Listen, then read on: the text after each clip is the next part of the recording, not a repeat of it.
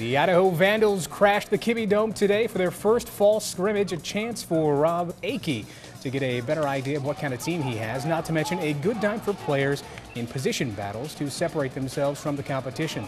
The biggest battle for the Vandals is under center. So after that first look at game-like situations, what did you see, Coach?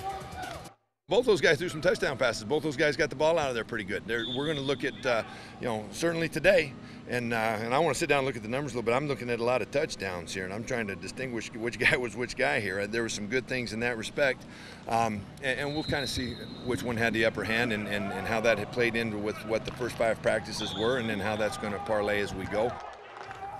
I'll help you out, Coach. Quarterback Dominique Blackman dominated the scrimmage, throwing 4 touchdowns, 181 yards. His competition, Taylor Davis, completed just 6 of 15 passes for 75 and a touchdown.